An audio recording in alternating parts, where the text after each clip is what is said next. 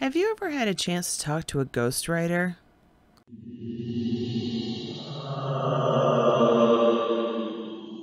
No, not that kind of ghostwriter. The sort that helps other people get their stories out. In today's episode, I chat with Kent Sanders, a professional ghostwriter. And wait till you hear about the latest book he helped write. You're gonna know who it is about, I promise. Okay, here's a hint. Graceland. Kent is also the host of the Daily Writer podcast and the founder of the Daily Writer Club, a membership community that helps writers build a business with their skills. I can't wait to get started, so we're getting started.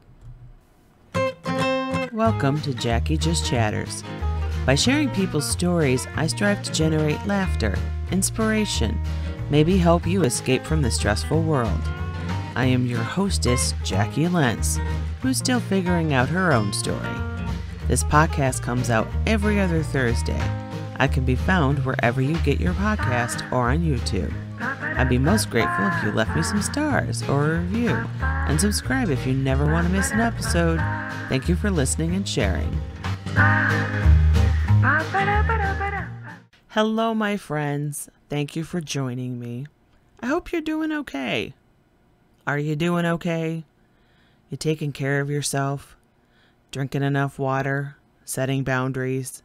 Going to bed on time? Limiting that screen time as well? Yeah, me neither. But hey, we can try better this week. I did something exciting. I got an account on Instagram.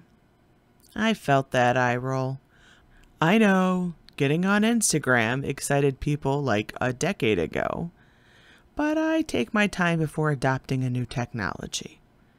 If you're wondering if I am on TikTok, I think you can guess that answer. But hey, you can help this dinosaur get dragged into the modern world. Go and follow me over on Instagram. I would love to hit 100 followers by the end of March. If you want to help me out, my handle is @JacquiLents. That's JACQUILENTS. Okay, enough shameless begging. My guest today, Kent Sanders, is a real talker, and so am I. Let's just say I left quite a bit of our chat on the cutting room floor, but even with those edits, it still was a lengthy piece. Result, I'm cutting it into 2 parts. Yes, again. Without further ado, on to my conversation with Mr. Sanders. My guest today is fellow Gen Xer Kent Sanders, a man who I can only assume does not sleep. He is an author, a ghostwriter, a teacher at St. Louis Christian College, a podcaster, a husband and father. He plays guitar and recently ran a writer's workshop. Okay, I need a nap after listing all this. Like, welcome to the show, and how the heck do you do all this? Well, first of all, thank you for having me on the show. So I actually am no longer a professor at St. Louis Christian College. I haven't been there for a couple of years. So I must have either not updated my bio on a website somewhere, which doesn't surprise me, or I sent you probably something that was a little outdated. But anyway, that is one job I don't It's have on your anymore, website. so. You might want to change that, Oh, FYI. yeah. So anybody who's listening, who's like looking to your guest today for personal branding, don't follow my horrible example of not updating my bio on my website. I'm actually getting ready to redo all that stuff. But yeah, all the rest of it's pretty accurate. I write, I ghostwrite, I do play a little bit of music, I do podcasting, and I run a membership group. So it sounds like I'm busier than I really am. But I do like to stay busy, though. I have to be honest with you. I like having multiple things going on. How do you make time for you? That's a really good question. I would say that's a really good question. How would I answer that? I write typically in the mornings. I try to in the early mornings. I don't do that every single day in the early morning, but I always try to do that. But then in the evenings, I typically go for a run. I have at least an hour in the evenings where I'm just kind of doing some fun stuff, like putting together models or watching a TV show with my wife or whatever it is. So I have plenty of time for myself, but I also operate on the idea that all things being equal, you should try to do work in your life or have a career that energizes you. Therefore, you don't need to always escape from it by doing lots and lots of crazy hobbies or, watching 5 hours of TV a day or whatever it is. So I don't really need to run away from that in the same way that many people feel like they have to run away from their day jobs. That went a whole different direction than I was really thinking, but I guess that's kind of how I feel. You live to work. There are two types of people. Those who work to live, that they don't necessarily I find they don't hate their job, but it's something they do. And then the rest of the time they get to do the things they really love. Not everyone's going to be a professional artist, but that's their joy. So they work a job that allows them to then spend time doing their joy. Yeah. Where other people, there's just something about, I'm one of these people. And it can get us into trouble and burnout, that we want a job that is meaningful, fulfilling, and it's more than just a source of income. Yeah. Yeah. Ideally, I think that's a great goal to have. I pretty much think, you should do what you want to in life. Life's pretty short. You need to make it count while you're in the game. So live the kind of life that you want to live. I've had a lot of conversations with people the last couple of years. So I've been in my business full time, really only 2 years. And, I could be your guest today, Jacqui, and say, oh, it's been a great journey. And I've learned so much and I've grown so much and had all these successes. And I have had some successes, which have been very satisfying. But I've had a lot of failures over the years, and it's not all been smooth sailing. I've had a lot of things to learn. I've had a lot of mindset issues to overcome, and running your own business is really, really different than working for somebody else, at least in my experience. And I didn't really know what I was getting into, even though I wouldn't change it. I feel like as a person of integrity, I have to be honest and say it's been really challenging at times, because when you are your own boss, there's nobody else to blame for your problems or for your shortcomings. When something doesn't go as planned, you can't turn to somebody else and go, man, you really messed that up. It's you, you're the one calling the shots and running the show. So, and you're responsible for finding the solutions. yeah, which is also the biggest blessing, but also the biggest curse, because the solution is right there at hand. You have to be the solution to your own problems if you own your own business, or you have to get solutions from somebody else who you hire or consult with or whatever. But at the same time, it's really hard to change ingrained patterns of thinking and habits that you've built over your whole life. If you're a person like me who has had jobs his whole life, then owning your own business is a really different deal. And you have to kind of be willing to accept what that means and be willing to accept the responsibility for it, which is not easy. No. But, there's really only two choices that you have. If you're not independently wealthy, you either have to work for somebody else or you can work for yourself. Totally shifting gears. You and I are born in the same year. So I feel this connection because we're going to understand so many of the same pop culture references. It's just anyone who's born at the same time. You're like, there's this affinity, yeah. Oh, you understand me. Okay. Thank goodness. Yeah. Now, I'm probably know what it was like to send out for one of those prizes or product things from the cereal box, and that endless wait for that thing to come back to you. It was 6 to 8 weeks at least before it got back to you. Did you partake in those? I don't know if I sent stuff out of the cereal, but I did read a lot of comic books as a kid. And I remember occasionally sending I would clip things out of there. Yep. I would send it off in the mail, and you would have to wait for weeks to get those back. Same thing with, I don't know if you ever ordered books. Remember the Scholastic book order sheets we got in school? Love Scholastic. Oh, that was so torturous. If you were a reader, it was torturous because, first of all, you gotta have a way to get some money from your parents, or you have to earn it somehow. And then, you bring your envelope of dollar bills and random change Change. to your Yep. teacher. You have to clip out that little thing on the side, and you have to mark which books you want. For me, there was always a Garfield book included in there somewhere, or a Peanuts book. And then you would wait like 2 months, and then one magical day, somebody would bring in the Scholastic box to your classroom, and you would be like, "Oh my gosh, I'm so excited!" It was And the like teacher would give Christmas. out the books. It was magical. It was. I love Scholastic Time. That Oh, was it was a fabulous. blast. I guess they still do that, I think, in schools. They should. And it gets you so excited about reading. You think of books Yeah, as a gift. It's totally. like this, especially because it's been so long. Even though you paid for it, it kind of feels like you won the lotto. Yeah, yeah, That you're like, oh my gosh, it's book day. It's book day. yeah. I just really loved that. It was so exciting.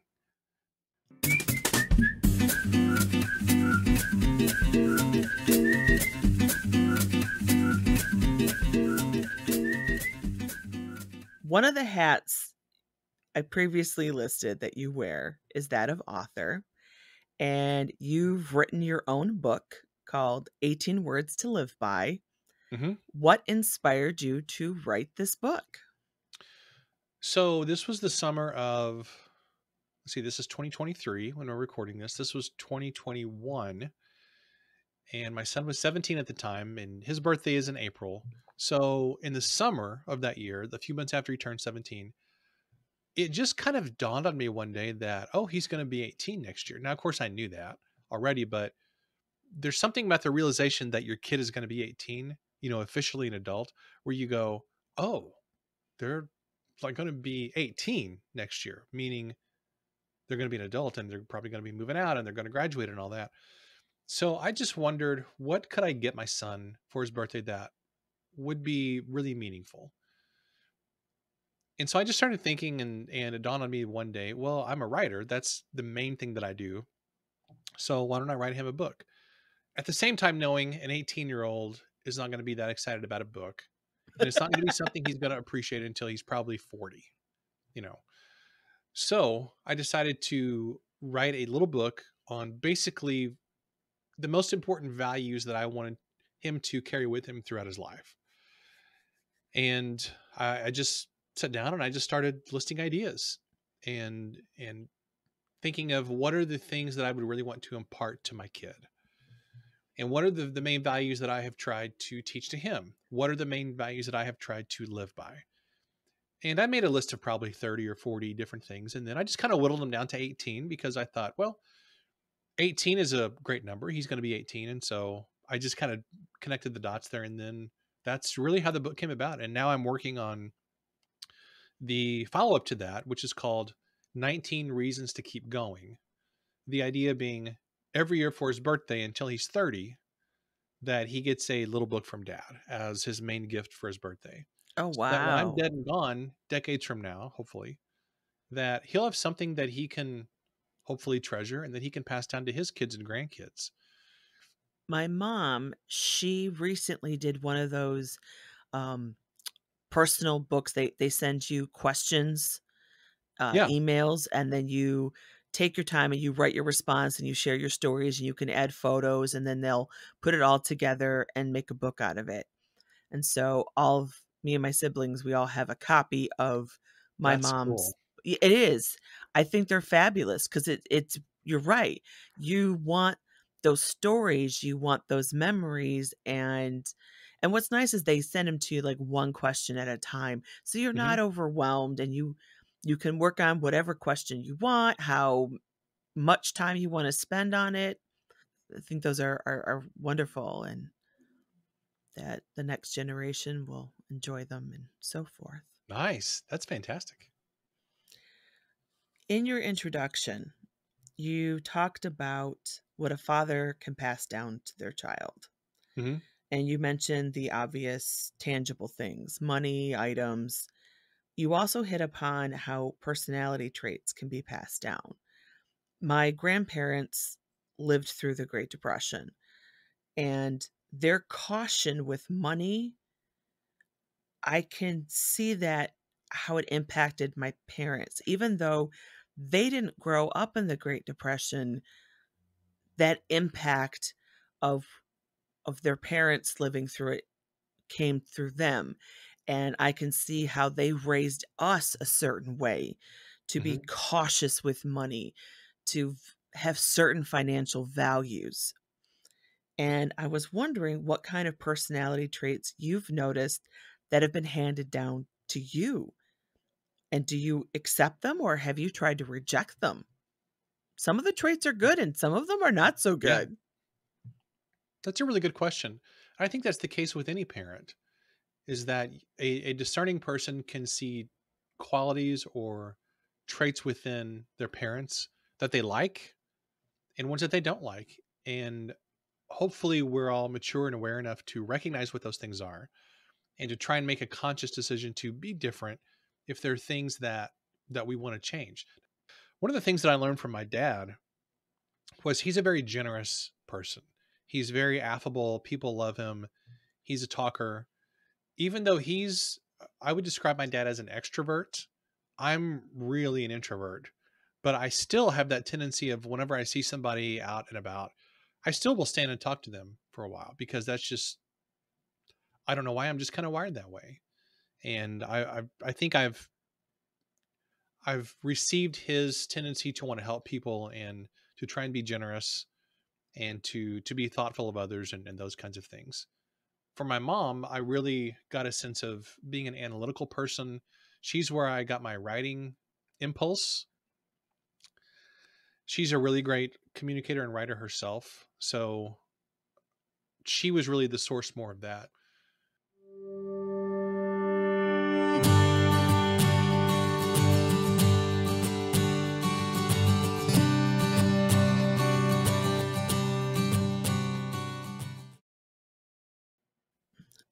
On page 11 of your book, you wrote that it is useful to live by a set of values. When did you realize that you had a set of values? I think there have been different manifestations of that probably over the years. So I came from an academic and a church ministry background, and in both of those settings, it's pretty common to go through exercises occasionally where you're thinking about what is your mission, what's your personal vision, what are the things that are important to you, and those kinds of things. And I'm sure I had been through different exercises over the years where I had been through some of those things. And I'm a very introspective person. I've always been a journaler, so I've always intuitively kind of thought about the things that are important to me, and I've tried to dig into those things and why is this important, and why do I keep making these mistakes, and why can't I get this thing right, and why did this thing succeed or this thing fail? I've always asked those questions of myself all the time. But it really wasn't until I did this book that I consciously sat down and thought through what to me are the most important values that I have tried to live by. And I think that you can look at that from two sides. One is that you have to sit down and identify what are the things that I am already practicing. In other words, what am I already trying to live out? But at the same time, I think that also empowers you to do better in those areas where you sit down and you think, well, I consciously want to aspire to these other things, or maybe I can improve in these different areas. So the act of sitting down and thinking through your personal values, I think it has a way of helping you to understand yourself better and why you are the way you are and where you are in life. But it also has the sense of it kind of propels you forward to think, okay, now that I have identified this group of values, I want to aspire to these more in my life. Like, for example, the very first thing in the book is chapter 1 is on responsibility. And that's something I really believe very strongly, is that you have to take responsibility in your life. You can't blame other people for where you are or the things that are frustrating to. I mean, there is a sense in which you can blame others because other people do impact us, but ultimately you have to take responsibility. I really responded to that chapter on Mm. responsibility. And it got me thinking about the limits of responsibility. Because I agree with you. I think we need to be proactive about owning our own crap. Yeah. The good, the bad, like, this is mine. But there's also the problem of like a lot of teachers, I have problems with being a control freak. I want to control everything, and there's a problem. Your responsibility has to stop at a point. You have to recognize, okay, all this stuff out here, that's not my responsibility. It's not mine to control. I can't control how somebody reacts, how somebody feels. That's not my purview. Well, I've heard it said, and I think this is a really good conversation. I've heard it said before that if there's a problem that you can't do anything about, it's not really a problem, it's a fact. And I've thought about that statement many, many times over the years, and I think that's really true because you can have something. Okay, for example, um, the office where I am, the person who's next door to me. I'm trying to choose my words carefully here. The person who's next door to me, maybe I shall not reveal where I am, is a counselor. There are 2 or 3 days a week where for a couple hours she has clients in there. A couple of them are really loud. This happened to me on Friday where it was really hard to concentrate. Apparently I can't get away from loud noises where they were really loud because the walls are not really thick. They're just drywall. And I was like, okay, I have a few hours a week. It's going to be kind of a distraction. So what can I change? Can I change my location in this building? Not really, because I'm already here. They've already assigned to me this specific office. Can I change her hours or her clients? No. But what can I do? Well, I can either go home for those couple hours and work, or I can put in headphones and I can work. Those are really my two options if I want to continue working. And so I just chose to put in my AirPods and have some white noise going during that time. And that was my solution to it. And I think that's how you have to look at life. Can you change this other thing? Can you do something about it? No. Well, if you can't change that other factor that's causing you problems, then you're the one that has to adjust or change. Either that or you just have to put up with it, whatever it is. Winnie the Pooh.